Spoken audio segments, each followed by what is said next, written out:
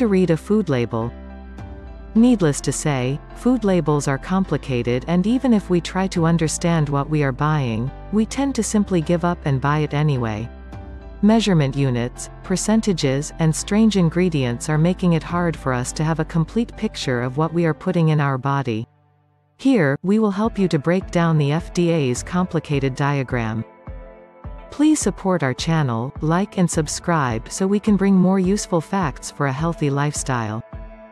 The FDA requires from food manufacturers to include the following on each product: nutritional information, number of calories, nutrients in a given serving, and ingredient lists.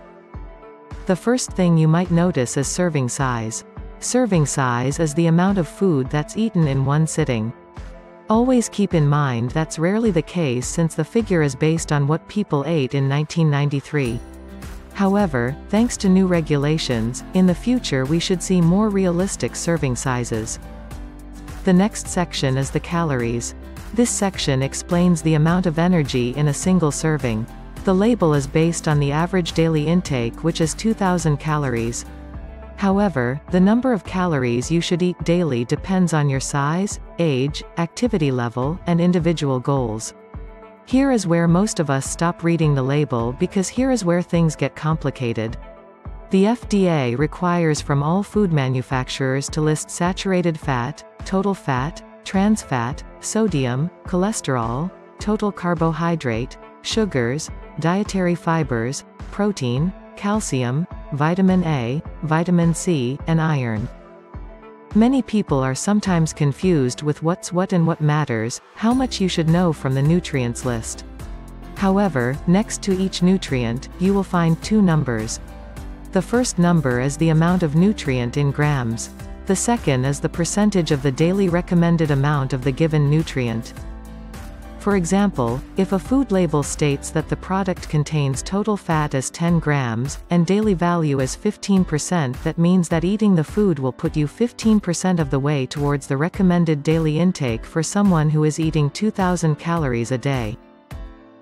Here is how much of each nutrient according to the FDA you should intake if you are eating 2,000 calories a day. Total fat, 65 grams.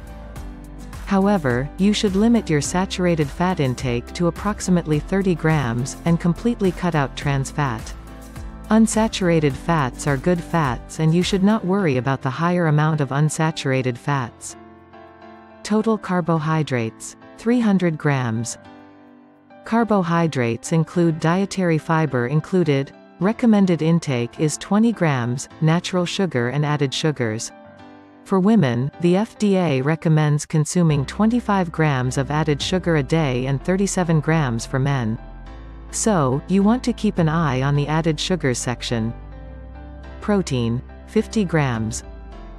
This might look like too much, but rest assured that most of us get plenty of proteins. Proteins are crucial to building muscles and losing weight. Sodium, approximately 2,300 milligrams.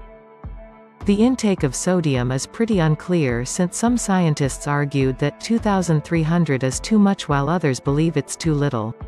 If you worry about sodium intake, you should talk to your doctor. When it comes to the ingredients list, keep in mind that the first ingredient makes up the greatest portion of the food while the last one takes up the least. The order of listed ingredients can give you a rough estimate of the proportion of each ingredient. It's important to spot added sugar, which comes in the form of many different names. Another rule? Just because you can't pronounce an ingredient, it doesn't mean it's unhealthy, or just because we recognize the word, it doesn't mean that the ingredient is healthy.